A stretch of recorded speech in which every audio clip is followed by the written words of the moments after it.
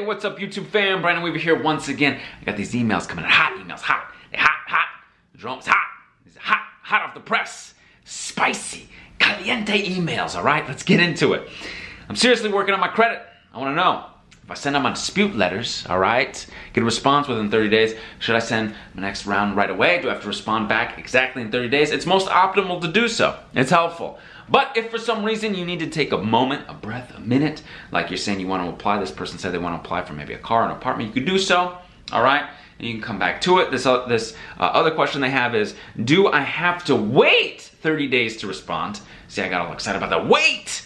Do I have to wait 30 days to send out my letter if I get a response back? So let's say I send a letter to TransUnion, Equifax, Experian. It's been about, 20 days, but they respond back with items that have been deleted and other things that quote unquote might still be there and verified. Can I send my second round of letters even though it hasn't been 30 days, but TransUnion, Equifax, and Experian responding? Yes, you can send your next round, absolutely. If they send you a response within that 30-day window, right, you can send your next response. It is most optimal to continue on that path, but if for some reason you gotta take a minute, take a break, there's plenty of opportunity to come back to your credit repair. Remember, credit repair starts when? It starts now. 609creditrepair.com, or we can do the work for you at theawesomelifegroup.com. Please give this video a thumbs up, hit the subscribe, try button, and until I see you in person, I will see you on the other side. Take care.